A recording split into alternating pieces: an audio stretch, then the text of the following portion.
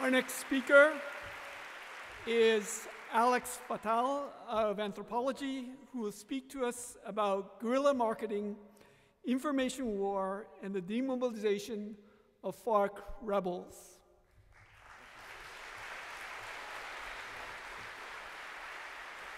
Thank you. Thank you, Professor Kuriyama, and thank you all for being here. Now, this looks like a Revlon ad, right? It's really a piece of propaganda from the Colombian Ministry of Defense urging women in the insurgency to trade in their fatigues for heels and transition to civilian life. Guerrilla, feel like a woman again. Demobilize is its main point or punchline. Now, the war in Colombia is the longest running armed conflict in the Western Hemisphere. It dates back to 1964, when the FARC, a Marxist-Leninist guerrilla insurgency, was founded. By 1998, the conflict had come to a boil. In that year, the CIA warned there was a 50% chance the FARC could take power within 10 years. Cut to 2002, and from the embers of a failed peace process rose a counterinsurgency invigorated by nearly $2 billion in US military aid. 2003 is the first year of the program that's the subject of my research, which is the Program for Humanitarian Attention to the Demobilized, or POD, within the Colombian Ministry of Defense. And basically, the POD persuades individuals in the FARC to put down their weapons, transition to civilian life. It forgives the political crime of joining the insurgency, and it offers basic social welfare. But, and here's a big but, in exchange, it seeks the active collaboration of former rebels in the persecution of their compañeros. That could mean guiding military troops during combat operations or working with intelligence officers to demobilize their friends, helping the military locate rebel stashes of weapons, drugs, or money.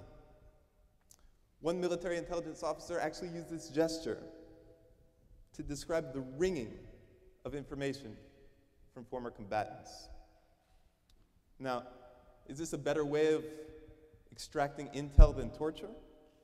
Yes, but it very much keeps former combatants involved in the war and exposed to reprisals from the FARC. Now, here's an example of an early piece of propaganda from the POD in 2003, fairly classic propaganda leaflet dropped over rebel areas. And the POD's propaganda becomes more sophisticated, becomes more creative, becomes more targeted in 2007, when the POD contracts the same PR firm that represents Mazda and Red Bull in Colombia. Suddenly, the POD starts bombarding rebel areas with soccer balls with a demobilization message stickered to it. It begins camouflaging the message as a lipstick advertisement. In 2010, this partnership between the POD and this elite PR firm produced a hit, the Christmas campaigns, appealing emotionally to individuals in the FARC to desert and reunite with their families during the Christmas season. Here's a very brief excerpt from the 2010 Christmas campaign.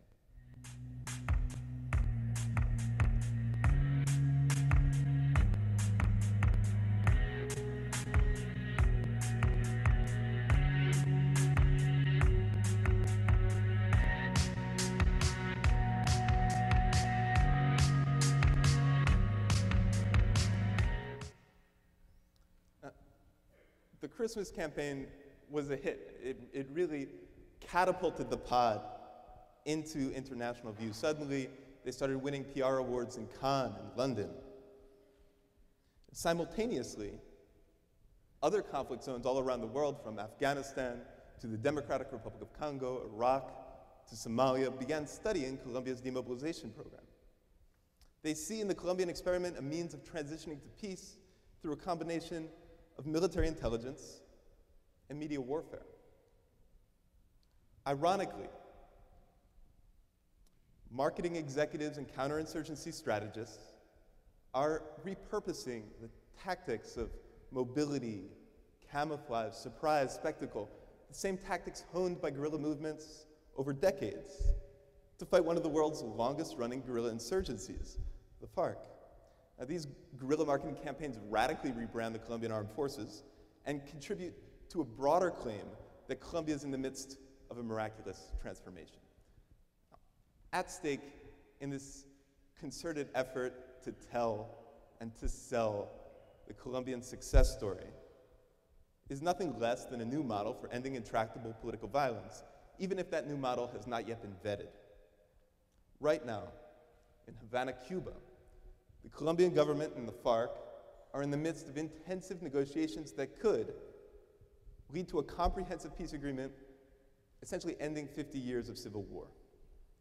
If that happens, if the FARC as a group goes from bullets to ballots, and if the Colombian government shifts to a non-militarized way of reintegrating former combatants, then guerrilla marketing may become a new model in conflict resolution.